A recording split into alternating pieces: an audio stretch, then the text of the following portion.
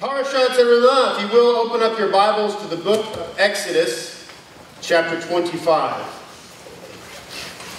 The book of Exodus, chapter 25. As this parasha begins, by Hashem telling Moses to tell the people to bring them an offering from whoever's heart is willing, so that he can build, or that the children of Israel can build, a tabernacle for Hashem. As many of you know, we are looking for our own permanent home. We don't have any clear direction on that, aside from the fact that we believe that by this Nisan 1, Hashem is going to have an answer for us. Whatever that answer is, we're happy with it. Amen? Amen. Baruch Hashem. So we're believing for that. But this morning, I want to take us to this passage because it says they collected gold and silver and precious stones. And so I want to do that this morning. No? Okay, all right. Well, we'll give you we'll wait on that. Gold, silver, precious stones. We do take those. Amen? Baruch Hashem. But in seriousness, I want to point out something to you that is immensely important as you are studying the Word of the living God. What I'm about to tell you could be, I think, the single most important principle that you need to pay attention to or know when you're studying Hashem's Word. Because if you don't take what I'm about to tell you to heart, then it creates problems, and I'll explain in just a moment. That principle is this. Hashem is a God of pattern. And He shows us clearly in His Word His pattern. And He always follows His pattern. Always follows His pattern. And His pattern to us is critical because without it, we don't know what we're looking for. Right? So, for instance, He gives us patterns in the skies and so on. And He gives us patterns in the Word, of course. And so, when we're looking at the Exodus story, we see a pattern emerge. Many people don't realize this principle that I've just told you. And as a result, they kind of view God as being, I don't mean to sound silly, but being a little loosey-goosey. He just kind of does stuff, and we take a scripture kind of out of context and we say, well, God works in mysterious ways, which means that there's no way we can understand how God is supposed to act. And He acted a certain way 2,000 years ago. And He did something different then than He did 2,000 years previous to that. And who knows what He's going to do today. But that's not what Hashem says. In fact, in the book of 1 Thessalonians in chapter 5, and let's turn there if we can, and of course we can. 1 Thessalonians chapter 5.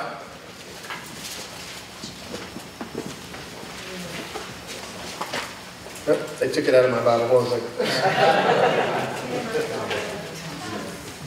1 Thessalonians. There we are. Chapter 5. It says, now, brothers, about times and dates, we do not need to write to you. Now, let me just pause there and say something right quick. There are a lot of believers who come to an incredibly awesome synagogue like Sar Shalom, and we teach them about the seasons, the Moedim of Adonai. And it's a great joy, and it's a great privilege, and it's a great honor. And most people, it's been my experience in all these years, that most believers who come in know little or perhaps nothing about these Moedim.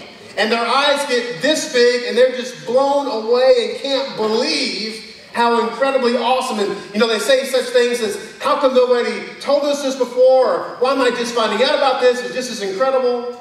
The Passover Seder I mentioned, if you've never been to a Pesach Seder, just, strap on your kippah, wear a kippah thing, because he's going to blow your kippah off. Ladies, kind of tighten your tekel because it'll blow your tekel off. It's awesome. And when you go through the festivals, you just sit, like I do, even today, as many times we've walked through them, I just think, man, this is awesome. And yet we turn to this chapter and we find the apostle saying, I don't need to tell you about this. Why is that? He goes on to say, for you know very well that the day of Hashem will come like a thief in the night. But why is he saying that you know very well? I don't need to talk to you about times and seasons. Let me explain why he says that. Now hold that place right there and turn to the book of Acts 15. The book of Acts 15. Now, the book of Acts 15 is where we receive the only four, non-Jews, I guess people say, the only four requirements of a non-Jew. You can do anything else in the world but these four things. These are the only four things. This is what people believe. These are the only four things that you have to avoid doing. Everything else is up for grabs, right?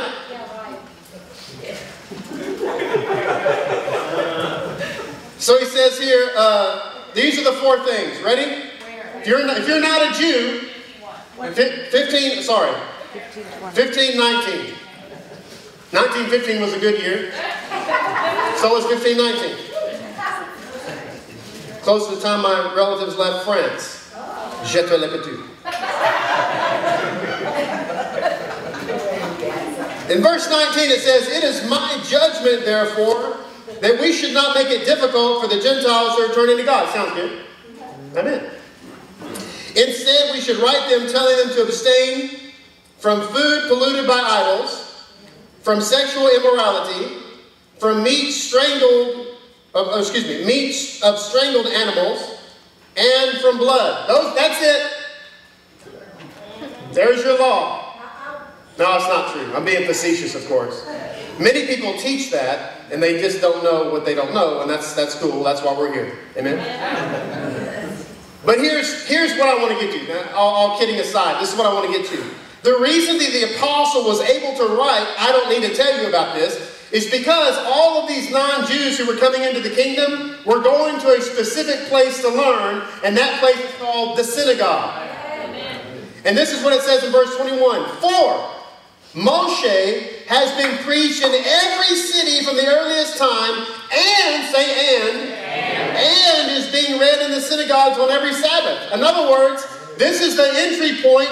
You got to do these four things. This is your ticket in the door. Okay? And it all has to do with idolatry, by the way. Everything, all those four things I just mentioned, it's all about idolatry. But they're telling the non-Jewish believers who are now Jews by adoption, here's your ticket in the door, and don't worry about it. We're not going to make it hard on you. You know why? Because you don't know what you don't know. And so when you come to the synagogue and learn, you're going to grow, and as you grow, you'll know. And this is why the apostle says, I don't need to write and talk to you about all this. Why? Because every Sabbath you're reading about it. Amen. Now the book of 1 Thessalonians was written, let's just say here, my notes. I don't know, 51 AD, roughly. It's a big guess, by the way. Could be 5 or 6 years, one way or the other. But the book of 1 Thessalonians was written in approximately the mid-50s. Yeshua was resurrected about 33 AD. Do the math. Do the math. So if you lived in Thessalonica and you heard a report of the Lord, and let's just say 40 AD, and you believed God in 40 AD that Yeshua is the risen Savior, then you would have received this letter from the Apostle Paul about 11 or 12 or maybe 15 years later. So what scripture were you studying? The Tanakh. And so he says, I don't need to write to you because you know the day of Hashem is going to come like a thief in the night. Now most people stop right there. This is why patterns are important. While people are saying shalom and safety, destruction will come on them, say them, suddenly, as labor pains on a pregnant woman, and they will not escape. But you. Say, but you. But you. This insinuates, infers, what's the other thing that Zechariah says? Implies that that what we just read is for somebody else. Doesn't apply to us. Doesn't apply to us. I've met many believers, I've even said it in my time. Well, you know, Yeshua gonna come like a thief in the night. He better not to us. That's not good. If we're sitting around on the golf course, you know, and we putt, and all of a sudden, bam, he just shows up. We're like, he was coming? That's not good. Right? He says, but not to you, my brothers. You are not in darkness, so that this day should surprise you like a thief. Why are we not in darkness? Because we're in the light of the kingdom of His Son. Yeshua is the light of the world. He was and is that light of creation that we read about in the first verse of Bereshit. And what is that light? It's the Torah. And He's the Torah made flesh, who currently, right now, dwells amongst us. I believe that the omnipresent God of creation is right here this morning, shining light upon us. Because we're looking at His pattern, we're not deceived. He says, you are all sons of the light and sons of the day. We do not belong to the night or to darkness. So then, let us not be like the others who are asleep, but let us be alert and self-control. Amen. That's right. So as we're looking at the Torah, let us take note of the patterns that He's setting out for us. Let us apply that to our life. Now, we've got some pretty incredible things that are signs in the heavens that are coming up this year. Many people have asked me about that, and I'm going to give you my most professional and prophetic interpretation of those events, based on everything that I've read in the last several years about it and you know, all that. This year, on Pesach, and also on the Feast of Tabernacles, I was going to mix up, could be next year that it's Feast of Trumpets or whatever, but on this year we have a blood moon happening on Passover night, the 14th. And then again during the feasts that are in Tishri, okay, in Israel. And then next year it's happening again, and I believe it's next year. I could be mistaken. If I am, don't write me an email. Next year it's on Feast of Trumpets, right? Somebody said that? Is that correct? This year's Feast of Trumpets? Same day. Okay, you can tell I'm confused, right? Okay. Anyway, the important thing is, and I just want to make this a note, that for 2 years in a row, these blood moons are happening on festival days that are on the traditional Hebrew calendar. Not anybody else's calendar. Not no Zorite calendar or Lunite calendar or Chickamauga calendar, but on the Hebrew calendar. Right? So just saying. And here's the thing. Somebody says, Rabbi, what does this mean? And here's my prophetic answer, my interpretation of this event. Are you ready? I don't know. And here's what else I'm going to tell you. Nobody else knows either. Okay? We are all guessing and wondering. But here's the important part. It doesn't matter that we don't know, because we don't know. But here's the important thing. Everybody in this room, and there's hundreds, perhaps thousands of other people who, like us, we are all cognizant of that fact. Yeah. And as a result, on Pesach night, when that blood moon is happening, we are all going to be doing this. Now, I'm personally convinced that the return of Mashiach is going to happen on Rosh Hashanah, the Feast of Trumpets. Right. I believe that with all my heart. I'm prepared to be wrong, and I don't care, because either way, I want to be doing this. And here's the thing that's even more important than what I just said. That night when that blood moon is happening, guess where all of us are going to be? We're going to be having a Pesach Seder at the Hilton Garden Inn. And it could just be that when I raise the glass and say, this is the cup of redemption, we all go, whoo. But I guarantee you, we're not going to be sitting home watching Duck Dynasty. Nothing wrong with Duck Dynasty. I don't watch it, but I mean, I'm sure it's okay. I'm just saying. We're going to be eating matzah, dancing, listening to the violin guy. I mean, who knows what all? It gets crazy at Pesach. I mean, you know, we're living on the whole lamb at that point, amen? That's right. That's right. All right. So we're now in a part of the parashot where from this point forward, almost to the halfway point of the book of Bamidbar, which is the book of Numbers, that from now until then, the Torah is consumed with the tabernacle. I mean, every parashah is about the tabernacle, or the service of the tabernacle, or the clothing that the priests wear in the tabernacle, etc. And so do you think that if Hashem saw fit to occupy that much of His Torah with the Mishkan HaKodesh, do you think it might be important to us as we're looking at it? And as we look at this portion, I want us to look at verse 8. Going back to Exodus chapter 25 in verse 8. Then have them. So he's talking about after you received all this stuff, which, by the way, they got all of this from Egypt. The wealth of the wicked is laid up for the righteous. Amen? And so it says, then have them make for me a sanctuary, and I will dwell among them. Now this is very peculiar the way the Hebrew writes this. Because it says, have them make me a sanctuary, and I will dwell among them. It didn't say that I will dwell in the sanctuary. But I will dwell among them.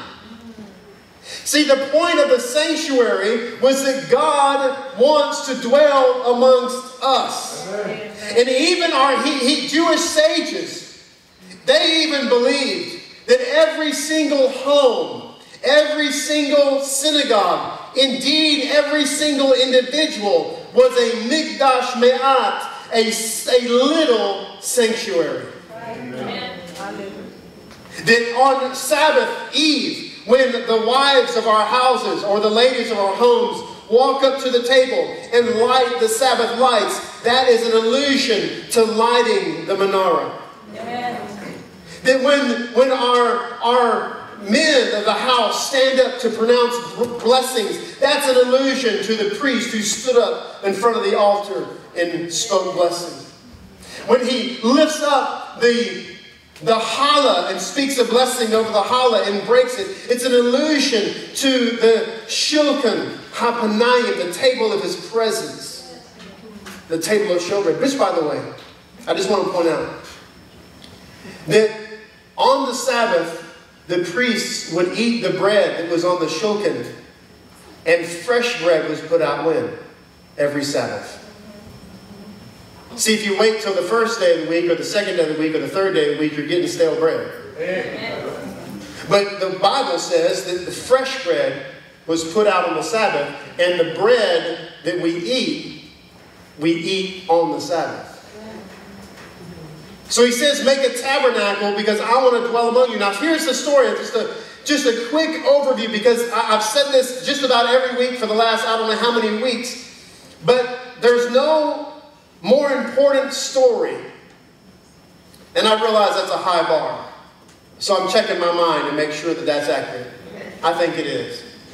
But there's no more important story than the story of the Exodus.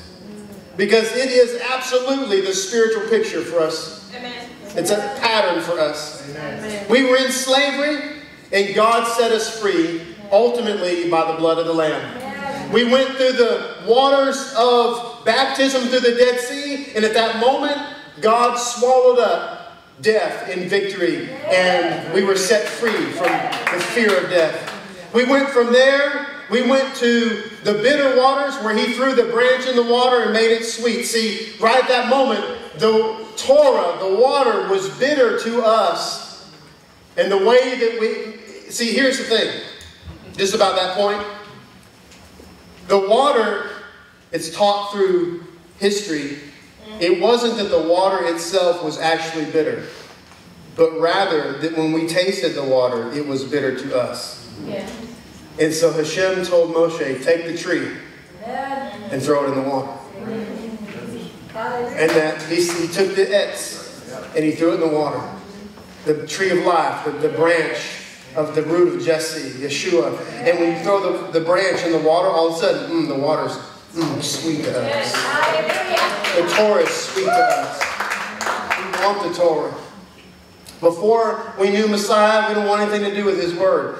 Oh, can I just take you somewhere right quick? Oh, man. I'm going to, so get ready. All right.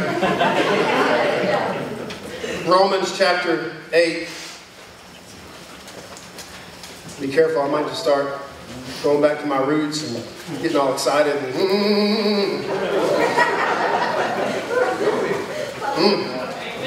Don't think I can't.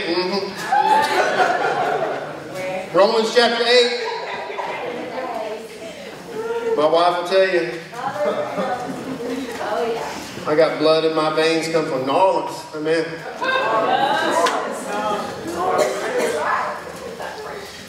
Romans chapter 8, verse 7. The sinful mind is hostile to God.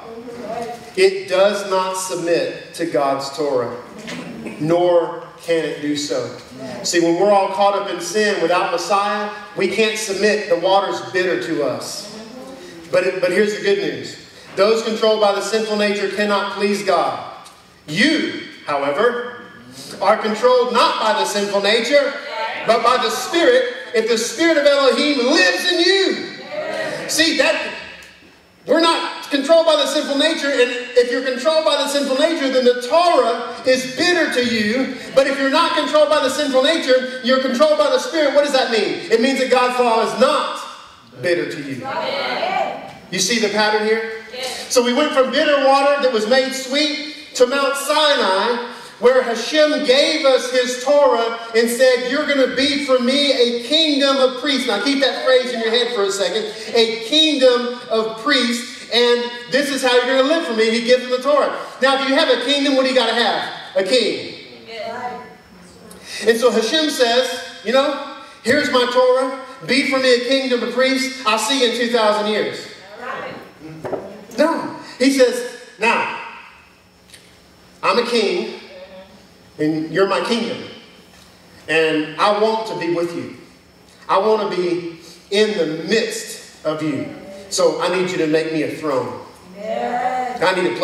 I need a throne set up so that I can dwell in you and among you.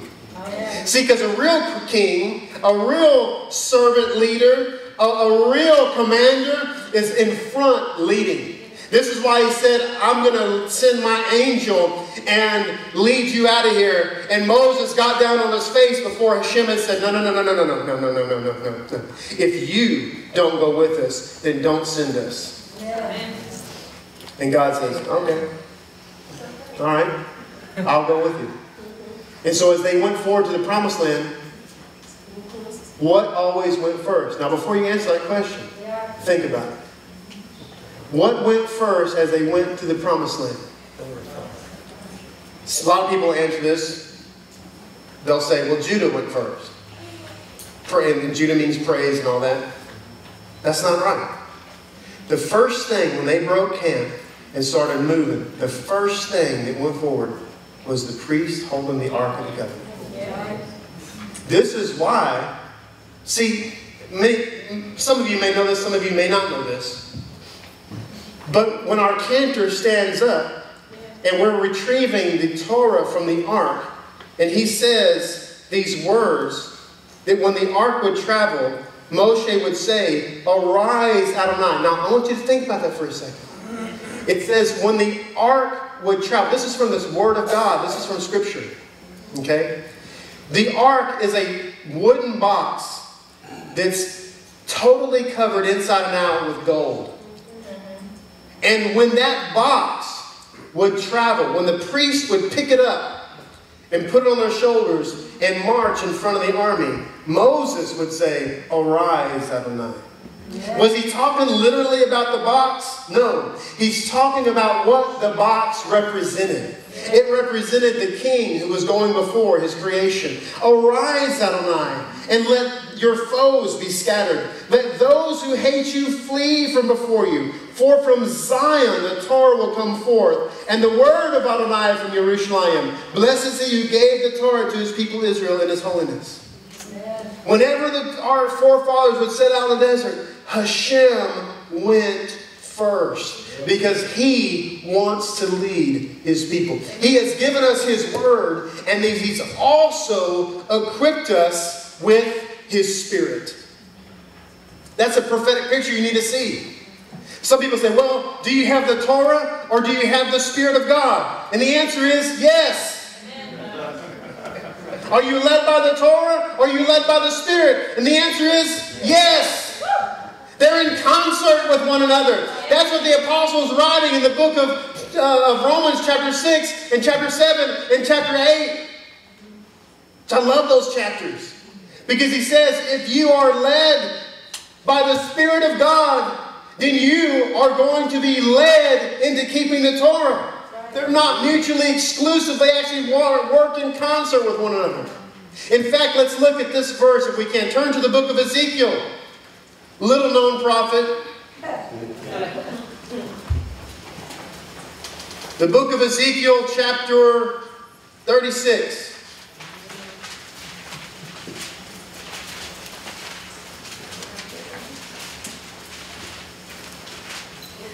Talking here about patterns. In verse 26. He says, I will give you a new heart and put a new spirit in you. Say spirit. Spirit. Put a new spirit in you. What spirit is this? It's the Ruach of God. That's what it's talking about. I'll put a new spirit in you, and I will remove from you your heart of stone and give you a heart of flesh. And now, look what happens. Look at the result. Now we're going to talk about the result of what he just promised. Here's the result. And, say and. I will put my spirit in you, and, say and. Move you to follow my decrees and be careful to keep my Torahs. That's the promise. And so he says, I want to dwell amongst my people. And this Ark of the Covenant is what leads them. Don't you see the prophetic pattern? We're being led around by the Ark of the Covenant. And I want you to think about those words, because one of my favorite superheroes, not really a superhero, but one of my favorite heroes growing up was Indiana Jones. I actually had a bullwhip for a while. Used to practice, because I had this dream when I was a kid of being an archaeologist, climbing pyramids and stuff. I kind of do that now, but differently. Actually, not at all the same, but in my mind, I'm still cool. But we think about the Ark of the Covenant, but I want you to think about that terminology. The Ark of the Covenant. Why is it called the Ark of the Covenant? Let's look. Verse 10 in Exodus 25, verse 10.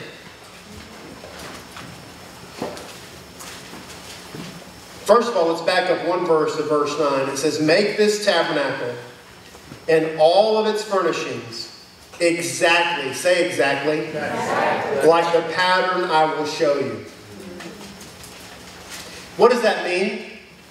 It means that every single thing about this tabernacle and every one of its articles and furnishings, they're all God designed.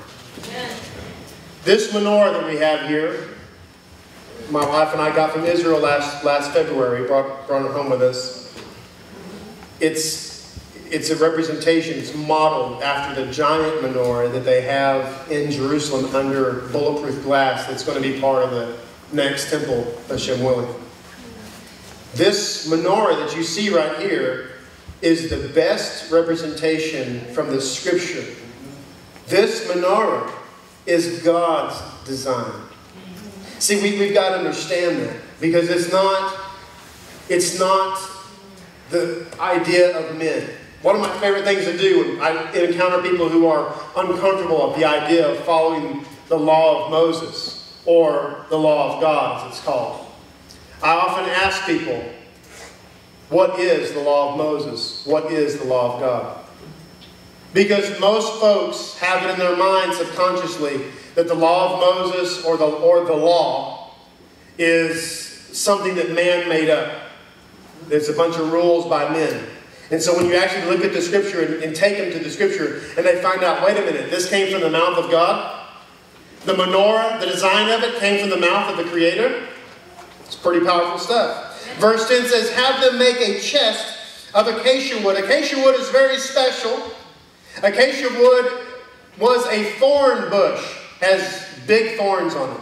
Some people speculate that possibly the crown of thorns that was placed on the head of the Shiach might have been an acacia branch. It would make sense. They're very, very big thorns.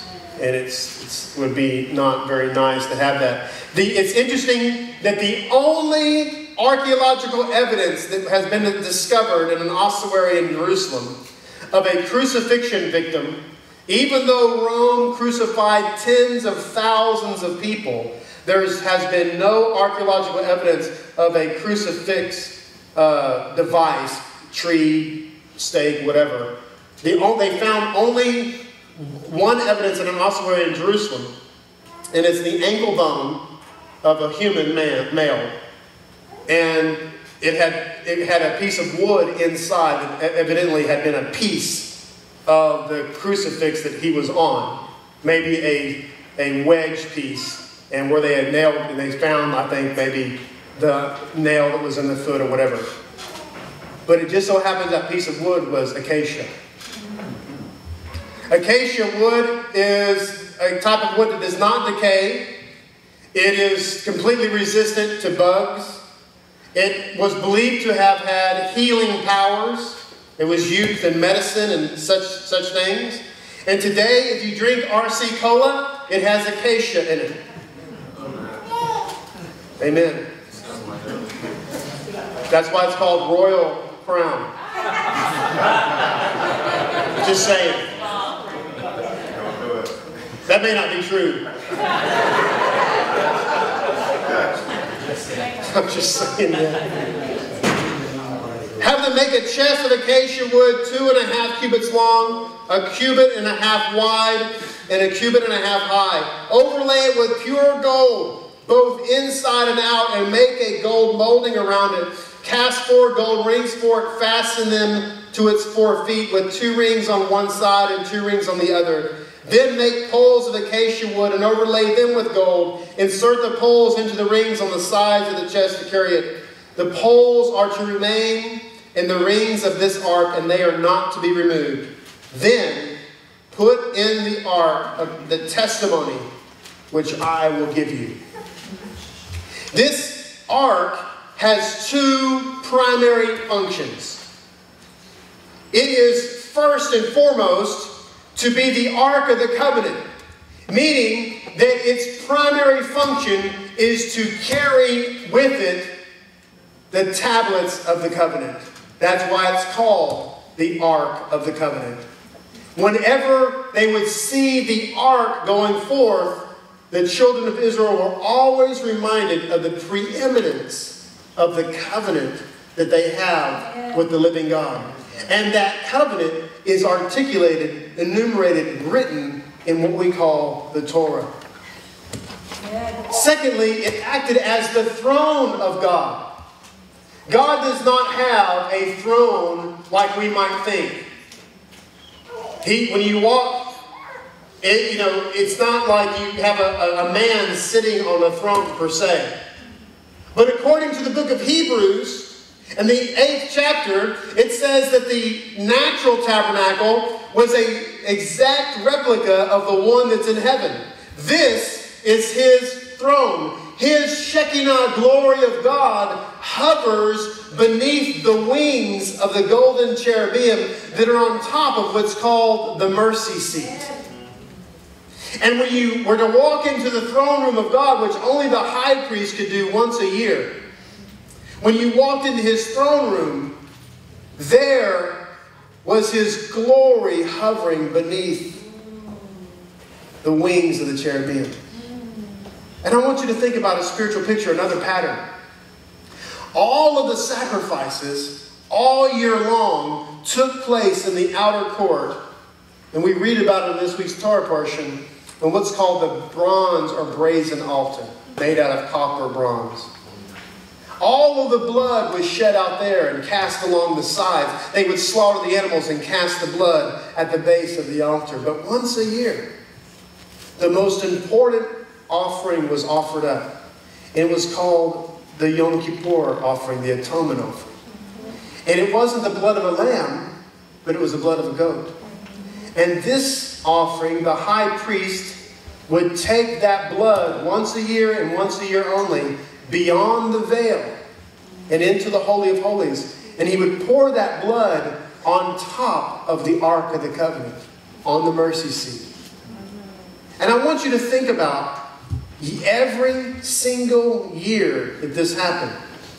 And think about the time that Hashem said in Leviticus chapter 16, gave the principles for this particular atonement day and everything that was supposed to happen. When you pour the blood, the atonement blood on the ark, the purpose was not to get rid of the Ark of the Covenant. The purpose of the blood being poured out was not to erase and wipe away the covenant tablets. The purpose was to make atonement for the people who had willfully broken the covenant. I want you to think about that for a moment. Because we talk about the atoning blood of Yeshua, who went into the original tabernacle, not the copy. And he went into that original tabernacle where the original Ark of the Covenant stands right now. And he poured out his blood on that ark. And it wasn't to erase the covenant. In fact, on that note, I just want to challenge you with something. Search the entirety of the Tanakh. Search the Brit Hadashah as well. And find one place. Find a prophet, a righteous king, a patriarch, a matriarch, a hero, anyone of value who teaches that the Torah of God was something from which we need to be delivered or set free. Is there any prophet?